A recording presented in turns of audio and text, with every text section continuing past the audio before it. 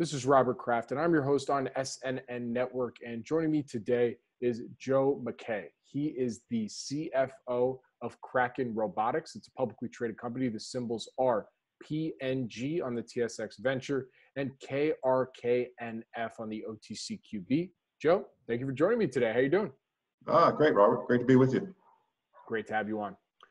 So it's been about 3 years actually since our last interview. So I figured we'd start off with an update from, maybe not the full 3 years, but at least some corporate highlights maybe of the last 12 months or so. Yeah. The last 12 to 18 months for us have been, really, really busy. We finished 2019 with over $15 million in revenue, up over 100%. I think over the last 3 years, we've probably doubled revenue each year over that period. But more importantly, in 2019 was the first year that we were EBITDA positive. What drove the revenue in 2019 was predominantly the sale of our subsea batteries, which come out of Kraken Power in Germany.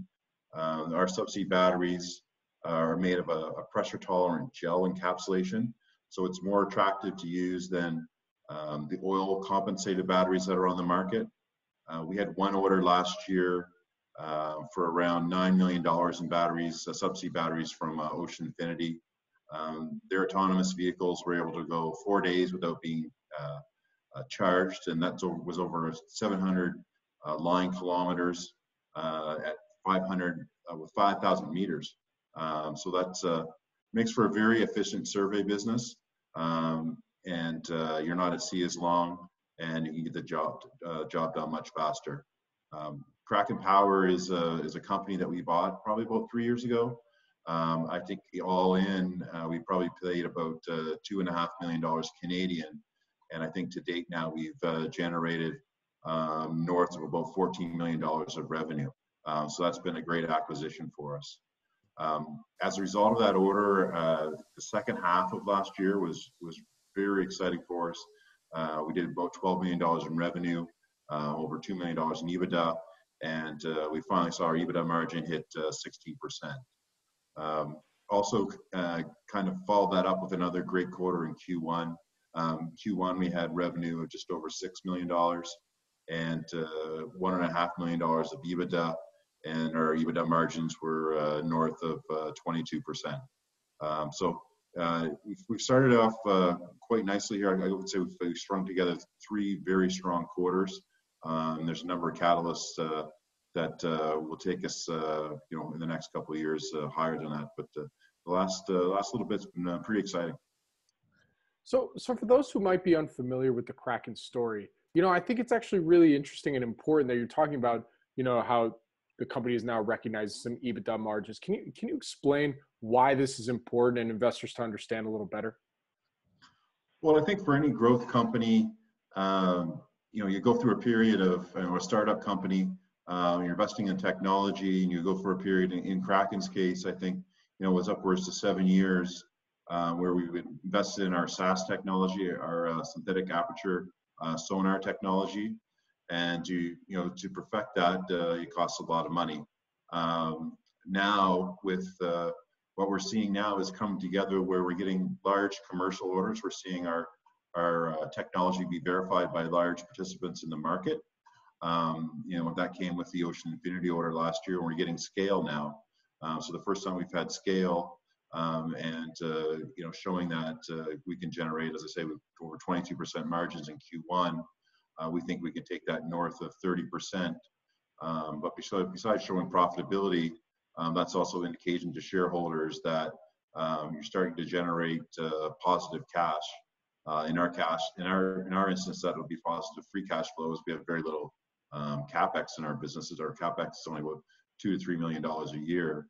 So you end up with profitability, but also with heading towards free cash flow positive as well. Right. And I'd say also the main point in me even asking that too is just better understanding the products and services you guys are selling, because, this is heavy equipment in some respects. Of course, there's the SaaS model, which isn't heavy equipment, but, in other respects, it is heavier equipment. So it's kind of it's really showing the scalability of the company that you're able to, widen those margins. Yeah, exactly. Yeah, a lot of hard yards, as Carl would say, has been invested in this technology. Now we're starting to get the benefits of that now. Yeah. No, I was going to say that actually segues into my next question, because in the last 3 to 4 months, the company has announced projects and programs of various military and large institutions. Can you provide some details on these initiatives and then how they fit into the company's overall vision? Yeah, I think if you go back a little bit, the company started as a sensor company, then kind of went up the curve in terms of providing a platform, more integrated, all-in-one product. And what we saw with the largest contract we've announced to date is with the Danish Navy. That's a $35 to $40 million contract for us. We're supplying the Danes with our catfish technology, our whole complete platform, which is our SAS sensors, but also our launch and recovery systems and our winches. That's a really big milestone for the company. We beat out 3 competitors. 2 of those competitors were large multinational tier 1 defense contractors, one based in the US, one based in France. This is something, as I say, we've been working on for quite a long time. It doesn't happen overnight, but it really gets strong verification of our products in the market. And ultimately, this will lead to additional products down the road in the military market. We're also working very closely with the US Navy. That's another additional contract we announced just the other day, where we're helping them with their upgrade their two-man portable underwater drones to have SAS technology on them. So they have a number of up to 150 of these out in the market, in the military market, and they have old technology, side scan sonar technology, and if we're successful helping them upgrade to SAS technology, shrinking our SAS, putting it on our two-man drones, that'll be a very significant contract for us. But those are just 2 kind of in the last couple of weeks, 2 contracts in the military market we've been talking about. And if I can ask, and please let me know if you can answer this or not, in terms of these large contracts, when does the revenue recognition show up on the income statement? Is this over time, or is this within a given year? Yeah, so it's a great question, and it depends on what you're selling. So generally, if you're selling just one item to an end user, you would not be able to recognize that revenue until it's delivered to the customer, until they have control. But on these large defense contracts, given the customer has asked of it to be customized, it's over multiple periods, over multiple products. You're building multiple products over that period of time. You can essentially recognize revenue as a percentage of completion. So we'll be able to recognize revenue in 2020 from the Danish Navy contract as an example. I figured that was a perfect question to ask the CFO. I figured, we'd have a problem if you had a problem answering that question, but I'm glad you did. Very top of mind. I'm sure. So I also have to ask, we're still in the midst of a global pandemic. How has the company been impacted by COVID? Really haven't had any major impact to speak of, to be honest. Obviously, we had to rework some processes at the beginning when that happened. Our production crews, they went on split shifts. So 50% were on the floor at one time so they could physically distance. We went to, working on weekends, and any employees that could work from home, they did so. And they are, we're still keeping employees at home with just the production staff that's going into the shop. When the virus first hit, we had some suppliers that closed for a short period. That resulted in a 7 to 10 day kind of delay, but nothing major. And then probably the more complicated aspect of the COVID virus is shipping batteries from Germany. Typically when we ship batteries from Germany to North America, it would take about 48 hours. But as all the commercial flights shut down a lot of commercial flights have product in the cargo holds of those commercial flights. As a commercial flight shut down, we had to rely on cargo flights, and obviously those were all filled up with either PPE or just because of lack of flights. So typically, as something that would take 48 hours, ended up taking maybe 7 to 10 days, and we'd have to maybe ship. One instance, we shipped something to Canada, then had to drive it down to the United States, but nothing major we had to work around. When COVID, everything shut down in the middle of March, we were still able to get our catfish out to our customer there in Mahan by March 31st. So maybe a little bit lucky on the timing, but nothing we couldn't work around.